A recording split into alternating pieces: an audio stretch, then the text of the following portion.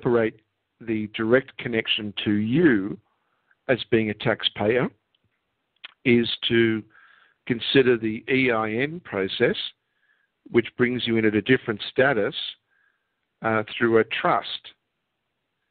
Now, I still believe that that is the cleanest and simplest interface into their system, even though you are still declaring as a taxpayer that you are performing, as we quoted, illegal acts, if you take their laws to their literal meaning. So I don't think that we've made a mistake. What I think has been missing is that folk have been absolutely under huge stress, continual stress from the IRS, and even if you've had a win, people are still being hammered, and we haven't given enough insight into why the machine still comes at you, even if you appear to have won. So I think that's all that's happening. We've added more information, not that information we've done before is wrong. So it was a bit of a long answer there, Terry, but I hope that answers the question. Well, I think that helps answer that question and shed, some interesting summary on where it comes about. All right, now real quick, we're going to go to the phone lines, and just as a reminder to those of you that would like to ask a verbal question on the phone, if you would press *8, put you in the question queue. And we have West Maryland on the phone with a question. Are you there? Can you hear us? Yes, Cynthia in Maryland. Hey, Cynthia. Hi. Hello. I just want to let you know I've been recently reading the Maryland laws at large, and I encourage everyone to read your state laws at large from the 1600s to the 1700s, and your jaw will drop because it gives confirmation that the current titles and system in place today is the exact same one, with maybe a few minor changes, to what they had when they first occupied this territory. Yeah, that's really, really useful for people to go back and see what is on the public record. That's an excellent suggestion. Yeah, thank you, Cynthia. I'm glad you shared that, and I appreciate the email that you had sent out about that, too. That was really great information, and that is a good thing for folks to do. You can actually just have affirmation as to what's happened and what's been going on. So thank you for that. All right. Let's see. Cynthia, if you have anything else, just do a *8 again. I'm sorry I muted you already. Next question on the chat is, why do you have to bid against yourself? This is when you're speaking about bidding. Why do you have to bid against yourself as opposed to not having to be held liable for something you didn't do, or for some alleged charges or charge? Yeah, okay. I know that folks come from different angles when it comes to this, and I know that there are different opinions. For example, one of the strong opinions, and it is actually a correct one, that the court has no jurisdiction over the man is true. A court can only deal with corporations, and that's exactly what it does. It deals with persons. It doesn't deal with men. And by the way, when I say persons, the concept of natural person, which gets thrown around, is an oxymoron. It's an absurdity. There's no such thing as a natural person. A person is a fiction. Therefore, it cannot be natural. There's nothing natural about a fiction. A fiction is unnatural. Therefore, the concept of natural person, which they slipped in there to describe the man, is an absolute absurdity. So when people talk about, I stand here as a man before God or before the divine creator, and go down that particular route, that's fine. But if you find that a court ignores that and you are forced to move forward, then it's kind of like fighting a losing battle. You're not bidding against yourself. You are bidding on the matters of a person. They don't indict the man. An indictment, in fact, we give the definition of indictment. It's worth putting it up there. Let me just quickly read it out. Indictment is Article 139 of cognitive law. An indictment comes from, it's from two Latin words, indicto, meaning to make known, show, indicate, especially to inform against, give evidence, to put a price on or value, and mentis.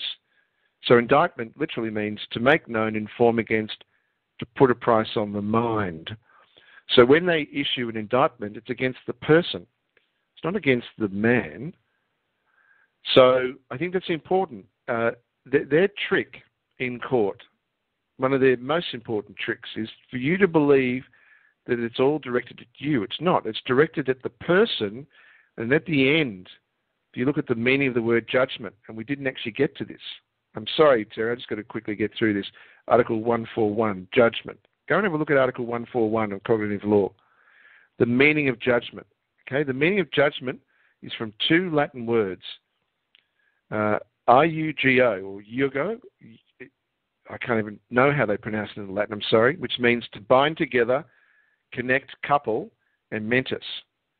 So the meaning of judgment literally is to bind together the mind and presumably the flesh or the person.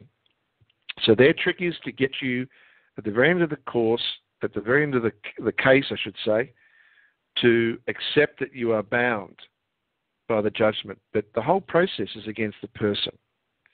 So I just be careful, because there's a lot of good information.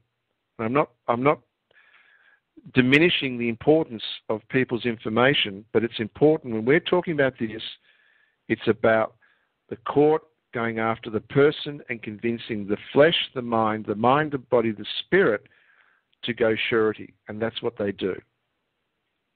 Okay? Yes, well, because they do not want to technically stand in there as the surety or trustee of something they created. So if they can get the man to do it, then that's just all the better for them. Well, exactly, and they don't want to deal with the man. They don't want to deal with the flesh. I mean, once you do that, then you're getting back to Levitical law. You're getting back to the real law, not all this rubbish law that they've got. And they want to still stay way, way clear of that.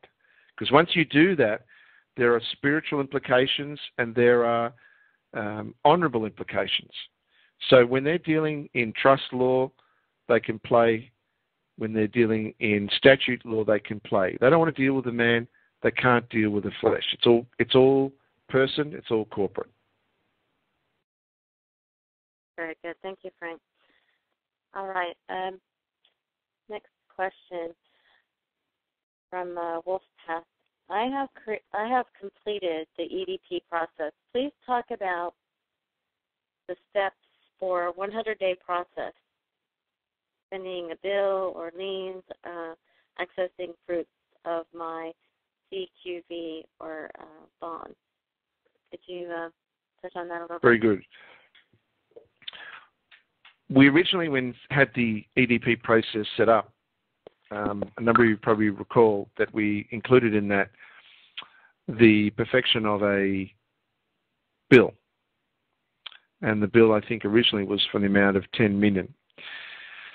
The bill was removed from the process, and I know that created some frustration, and in fact, I think a number of people lost interest when that was removed. But there was a reason for removing it, and the reason wasn't that it was an imperfect process. Actually, what was there was the process to perfect a bill. It is their process to perfect a bill. But it was removed because it was distracting from the primary purpose of doing the ecclesiastical deed, which is to perfect your claim of right.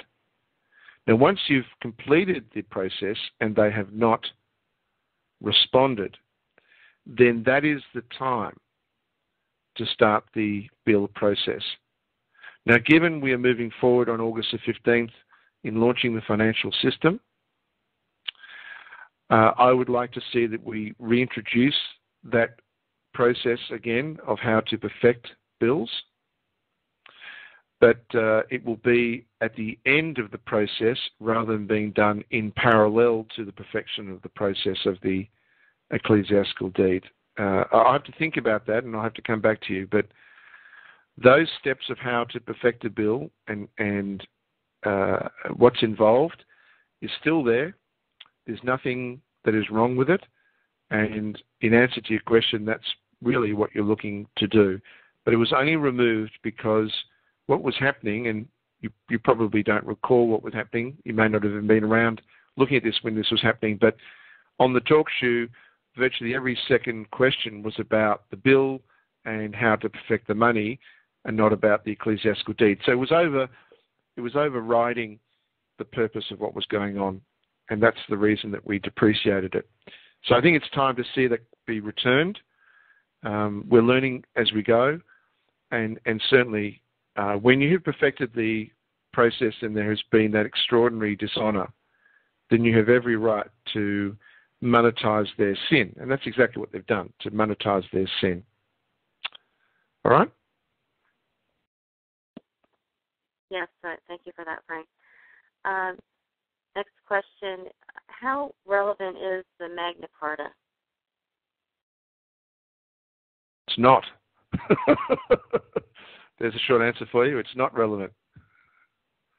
If you could go ahead and explain what happened and why it's not relevant. I know the answer, but I'm for everyone on the call and everyone that will be listening. See, many folks that have moved forward with assemblies, Frank, have based the premise on Magna Carta and certain jurisprudence. So could you explain that a little bit? Sure. Magna Carta?